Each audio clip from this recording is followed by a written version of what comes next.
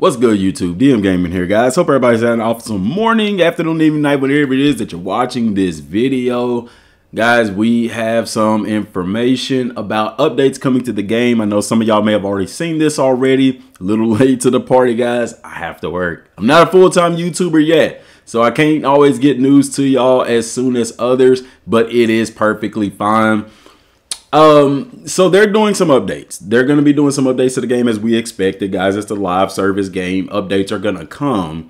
Let's go over them really quick. Dynasty is intentionally designed in a way where the back-end system will create organic and dynamic situations that lead to branching stories. Basically what they're saying, guys, is everybody's not going to get the same experience in Dynasty mode.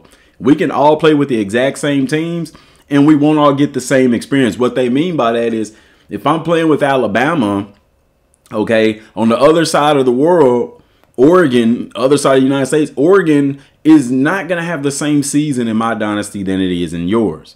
Georgia in my dynasty is not going to have the exact same season as yours. It's not pre-planned. It's very organic. I mean, these things are completely random, and it's made that way for realism. All right. So I actually started a little bit low. I'm sorry, y'all. EA Sports released future updates here. College Football 25 has its global release day Friday. EA Sports has posted a long list of notes of what the team is working on for updates and patches to the game. Okay, these future notes include general audio, dynasty mode, team builder, and more. General gameplay notes, road to glory, etc. weren't mentioned. However, it could be expected that those will also see changes when the first title update to College Football 25 drops. Now, we don't know when this is going to drop, but guys, it's expected. Y'all know they're going to update stuff. Y'all know they're going to fix stuff. You know, complaining about certain things, saying, oh, the game is bad because of this or that. Why not just message the devs or message EA or post and say, is this going to be patched in later updates? You know what I'm saying? Some of the stuff we're not happy or excited with the game, these things can be patched and fixed. As far as you being bad at the game, that's not going to get patched. Y'all can adjust your sliders to give you a different gameplay experience. That being said, let's go on. Aside from the future update notes, the developer also clarified some things surrounding Dynasty Mode itself. Specifically, they detailed how various factors can impact how your dynasty plays out compared to someone else's. There are many factors that play in Dynasty Mode that can create ripple effects. Injuries, players going pro early, transfers, strong or weak recruiting classes, upsets, and more, they said. The beauty of the mode is that two different users can begin playing Dynasty as the same school, but over multiple years, their College Football 25 world can develop notable differences. And that's what I was just reading about early. It's just a different experience. And I don't think anybody would expect otherwise in that. Be that as it may, College Football 25 future update notes. Audio. Incorrect commentary when playing as the first game of the season in Dynasty at Utah. Florida State's War Chant and Tennessee's Rocky Top are not audible when playing only on Xbox Series S. And I wonder how much them making this game for Xbox Series S has affected the development. Because we know, as gamers, Xbox Series X is holding back the Xbox Series X. It's holding it back. It's holding back next gen. Logos. The following teams/conferences have incorrect logos. Stanford. I didn't know Stanford had an incorrect logo. I never paid attention to it, and I played them before. UMass. Western Michigan, which is interesting. Don't they just have the big W? Or is that Wyoming? Jacksonville State, FIU, New Mexico, the SEC, Conference USA, and the Sun Belt. I didn't notice that they had incorrect logos. I didn't pay attention to that. UTEP and Wyoming display incorrect athletic branding on their equipment in Dynasty. Visual issues with conference patches when changing a small subset of teams' conference in Dynasty. Dynasty mode fixes. Super Sim logic tuning. The team is looking into tuning of the Super Sim logic, including FCS schools upsetting too many Power 5 schools. We know that upsets happen. Appalachian State used to be one of those FCS schools that upset Michigan, but in reality, these don't happen a lot. Now, I will say this. You are starting to see more FCS schools actually compete, but them beating a Power 5 school It rarely happens, guys. And so they are patching that because people have noticed that in simming, FCS schools were beating teams like Alabama and stuff like that. Okay. Note, as we continue internal testing on the tuning of Super Sim Logic, top 25 polls in the college football playoff seeding will also see an improvement.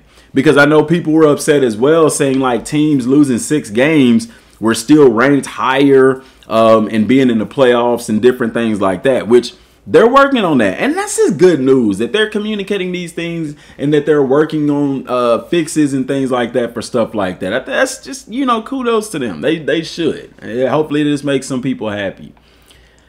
Issues when adding additional teams to the Pac-12 conference when using custom conference does not generate a new conference schedule as intended. The workaround, which they're giving us workarounds until these patches come out for the most part, after adding teams to the Pac-12, open the conference rules and set divisions to on. Users will see they can now set the number of conference games by toggling back and forth. All right. Users can then disable divisions and edit other settings as desired. I like that they give you a workaround for this until they fix it. Issues with modified conference rules not saving. The workaround is users can recenter the conference rules screen to ensure their settings were saved and are valid. If they did not save, then the rules are not valid with the current setup. All right, and then occasionally when a recruit, and this has happened to me in Dynasty, I've experienced this one myself. Occasionally, when a recruit reaches the top 5 stage, it will not display the recruit is ready for a visit despite meeting the requirements. I've actually missed out on a few recruits because of this, because I wasn't able to, well, I like to think I missed out on them because I wasn't able to schedule a visit. I ended up signing with a different team. So I'm glad that they're going to be patching that. That's not a workaround for it, unfortunately, but it is what it is. And then also recruiting tuning. The team has planned additional tuning to recruiting logic. What that logic is, I don't know. Maybe because some of the smaller schools are still able to get these 4 and 5 stars a tad bit easier. Small chance of a freeze when simulating individual plays quickly after exiting Super Sim. The workaround, wait a couple of seconds in between simulating the individual plays before exiting Super Sim. So it's almost like a data overload. If people are just super simming an individual play, it just freezes up the game. The issue with the practice tile, I've had this one as well. Remember, we couldn't figure this out. I was like, where is practice? Do we need to play a game first or whatever? And I had to go into a game kind of blind with a playbook that I didn't actually want to run because of this. I'm glad they have a workaround with it. Issues with practice tile not initially appearing in the team tab. The workaround right now, guys, is to exit the mode and then re-enter. Yes, it is inconvenient, but they are working to fix it. Current maximum cap of 20 created coaches instead of the intended 32 created coaches. This is for online dynasty mode. Note, the team is targeting Tuesday for an issue fix that limits dynasties to 20 coaches, created coaches. A current workaround is using existing coaches in the remaining spots to reach 32. Player jersey and or overalls changing when editing certain players' gear. Never had that issue, but I get it.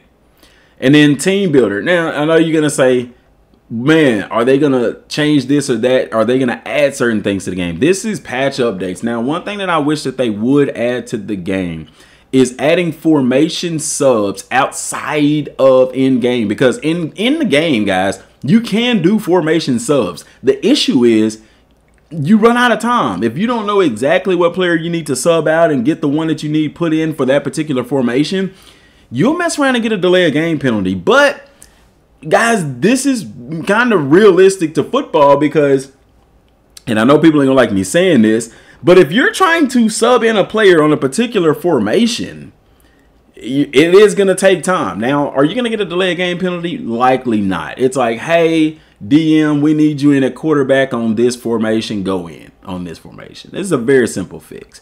But I really wish that they would add formation subs like they have in every football game that we've had. You know what I'm saying? That way on certain formations, I can go ahead and put that in and I don't have to risk getting a delay of game. So until they add that in the game, the workaround is just to do it on the play call screen by pushing triangular substitution, going to that particular player and subbing them in. Now, once you have them in on that formation, they're in. But you'll have to do that every game for that particular formation.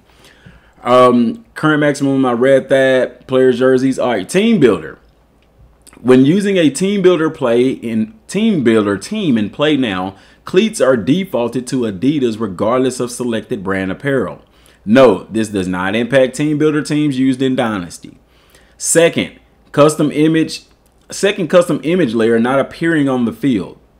I've had that issue when I was trying to create the school. It wouldn't come up. The workaround is add a second layer, then select a generic image, and then select your custom image. That's a good workaround because I was trying to do that for my team and I was like, I cannot get it to load. Are there any specific issues you'd want to see addressed in future updates to College Football 25? For more insider gaming, read about the low player number for the Concord Open Beta. I don't even know what that is. But this is posted by Mike Straw. I really think as far as stuff that they need to add, I would really like for them to add formation subs into the game. Also, I like to run the veer and shoot. The veer and shoot is an amazing offense, but if you saw my video from the other day, whenever you're in the standard camera and you put it in coach cam where you can see the entire field, they need to put that regular cam into the game. I'm gonna tweet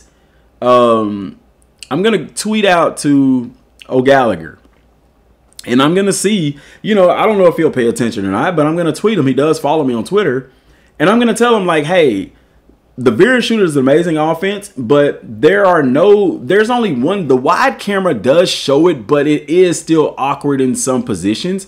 Can we get the coach cam? Because no matter where you're at on the field, the coach cam zooms out in a way to where you can literally see from sideline to sideline. The problem with the wide camera is say, for example, I'm on the left hash of the football field. It doesn't fully show me everything on the right. It's still almost out of frame, if that makes sense. And once the ball is snapped, it can create issues. So I really hope that a workaround or that they actually implement a better cam. I'm going to try to push that they get Coach Cam into the game as a standard camera, because when people like myself that run the veer and shoot offense, now I can see what's going on the outside edge, especially when I'm running those RPO hitches and stuff like that. So that formation subs. And as far as people, people are saying defense is hard to play in the game, play with the sliders as much as possible. I will say this, guys, it's easier to play on All-American difficulty and adjust your sliders to make computer better competitive than to play on Heisman. To me, Heisman mode, and I've told y'all this before, Heisman mode is just like playing on freaking All Madden. It just makes the game crazy unrealistic because the team you're playing against is just stupid difficult. Like, it's not that it makes the other team difficult.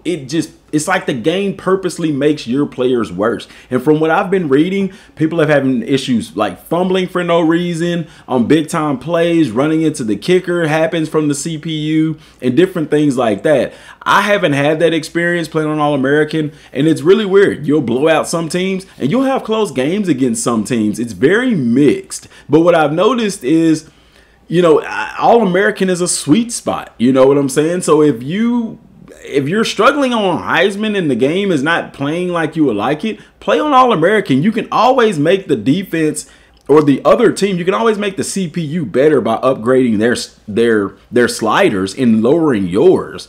But I have noticed as well, even in upgrading the pass protection all the way, it doesn't make your pass protection or your run game OP. Like, they still get through, they still create pressure, they still get sacks. Play with the sliders, guys. It's okay to complain about something, but the game literally gives you the tools to adjust the gameplay to your liking, okay?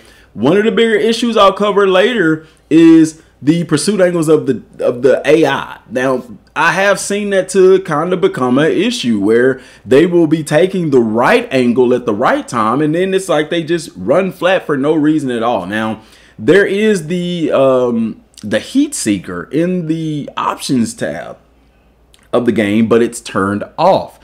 I don't know. I'm going to try and turn it on and see if that corrects it, because what it helps you do is to, when you're close to a player, steer you in the right direction to make the tackle. You still have to make the tackle and still have to make the play, but it steers you in the right direction. Perhaps that's why that's happening. I don't know. We will see, play with it, and find out. Let me know what y'all think about the updates. Anything that y'all would like that I could, probably talk, reach out to old Gallagher about on Twitter or whatever, and see if that's something that they can patch or add into the game. Let me know in the comment section down below, guys. Till next time, y'all. Thanks for watching. Peace.